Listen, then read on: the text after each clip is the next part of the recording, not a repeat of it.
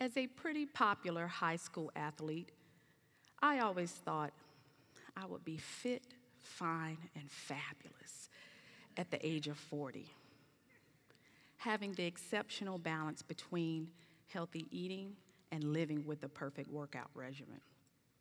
However, I got older, so did my body, and my time to work out got limited. I noticed that my natural-born athleticism started to diminish and was noticeable.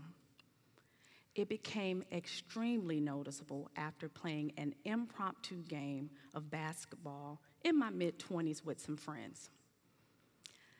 That game was the start of a downward spiral of knee injuries that resulted in 4 knee surgeries.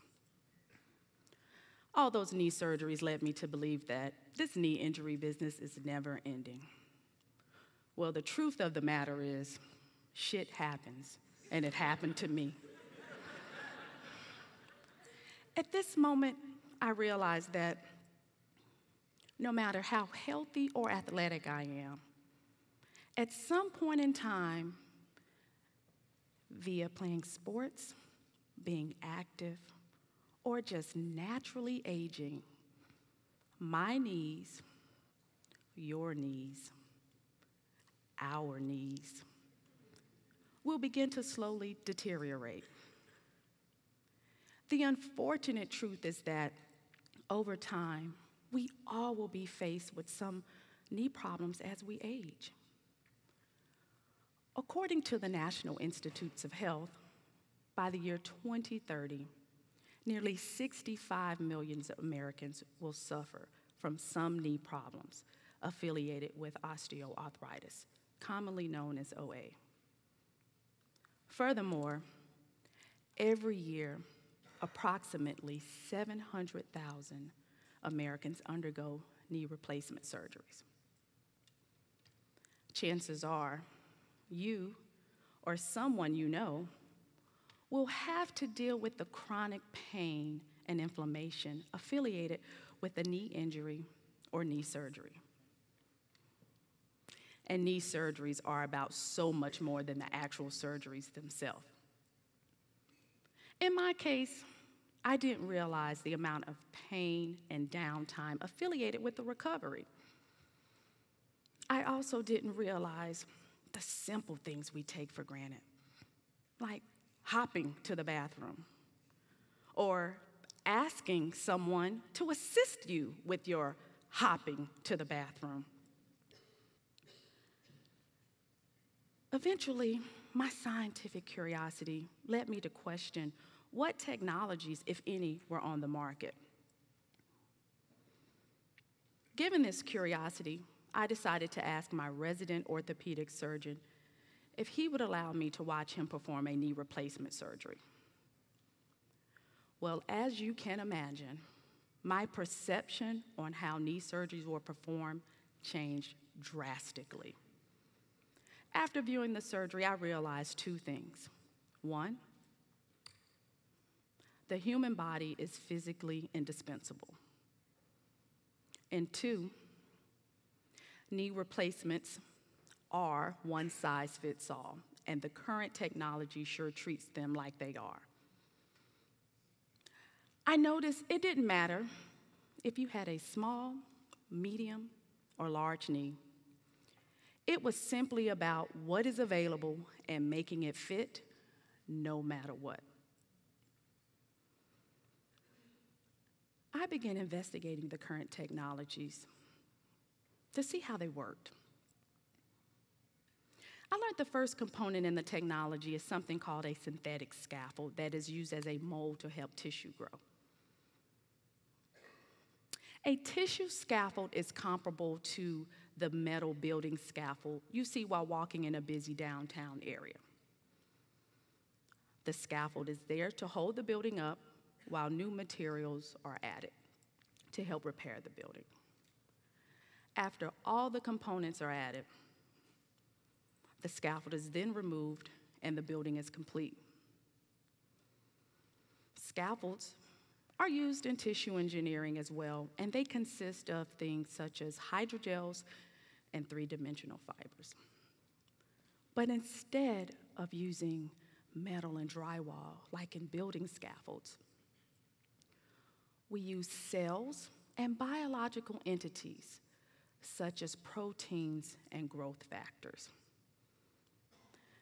This process helps expedite tissue growth and formation, resulting in newly formed tissue, such as bone and cartilage.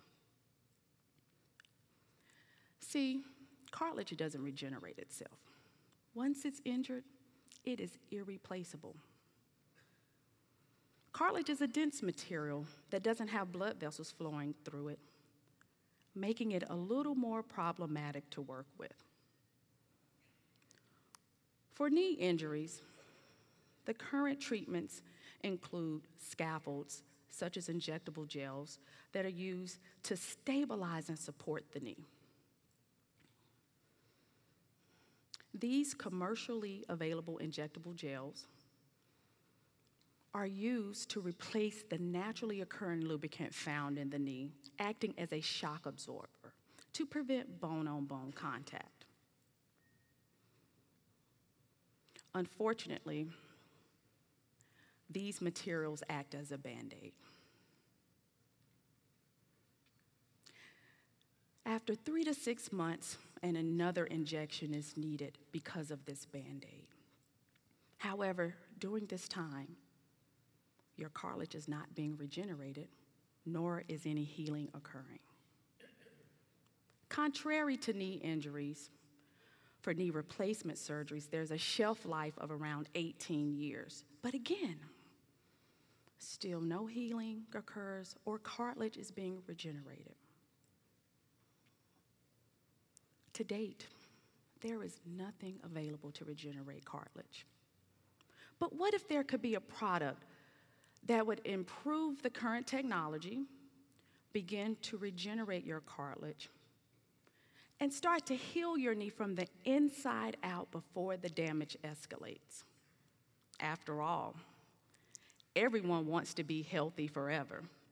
So what if I could even invent a preventative therapy to help those of us at the cusp of getting older? This challenge intrigued me and forced me to make this my life's mission to solve this daunting task. What my research lab has developed is an innovative injectable gel that shows promise in providing a non-invasive way to regenerate knee cartilage. More importantly, this product will provide millions of Americans with relief and improvement of knee pain as they continue to age, especially for those athletes, runners, and my adrenaline junkies.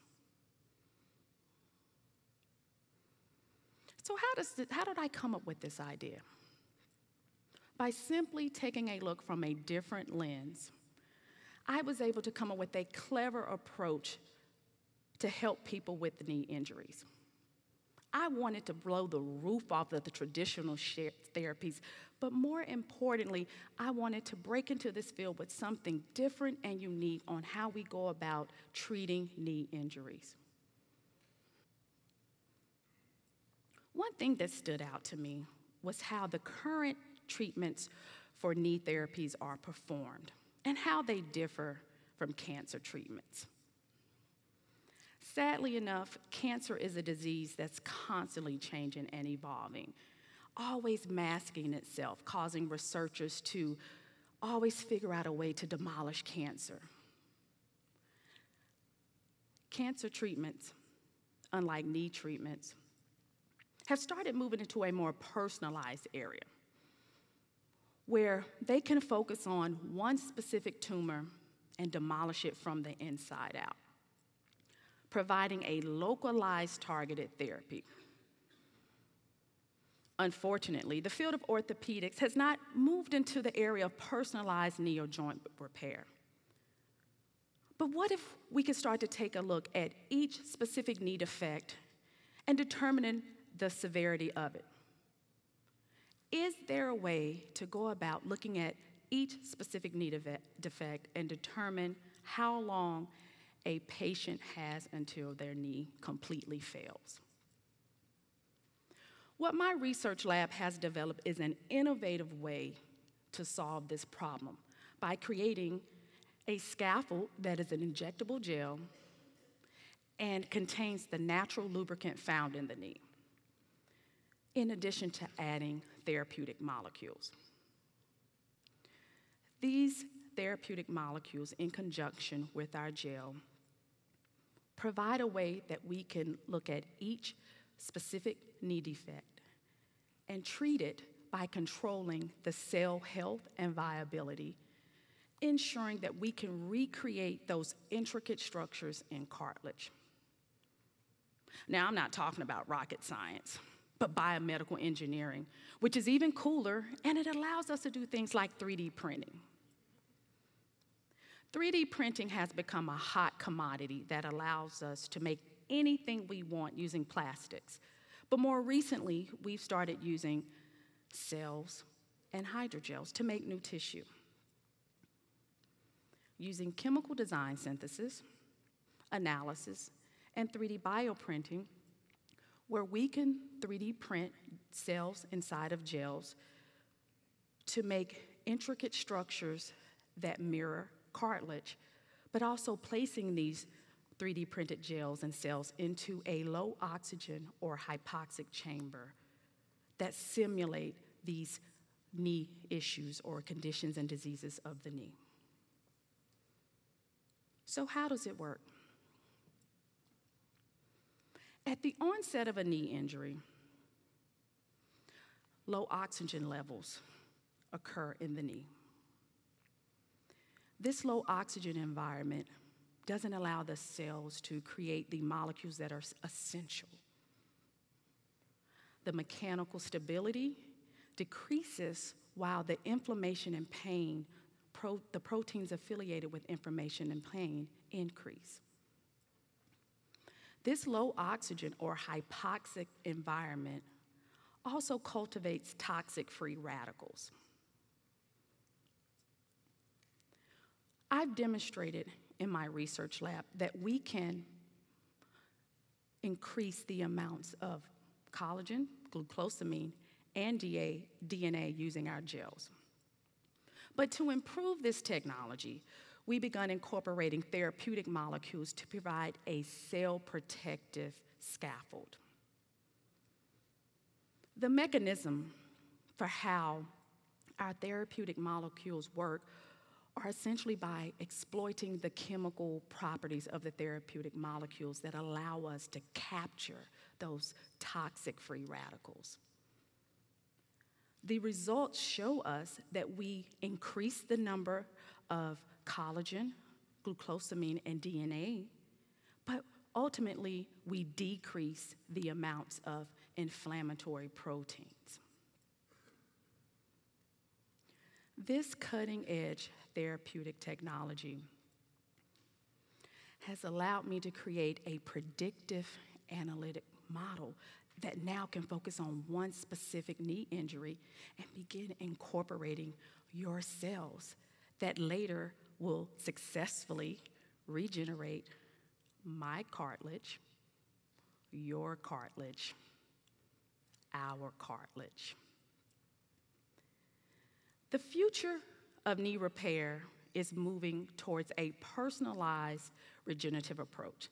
And I personally want to help Americans have a better quality of life with knee problems and osteoarthritis.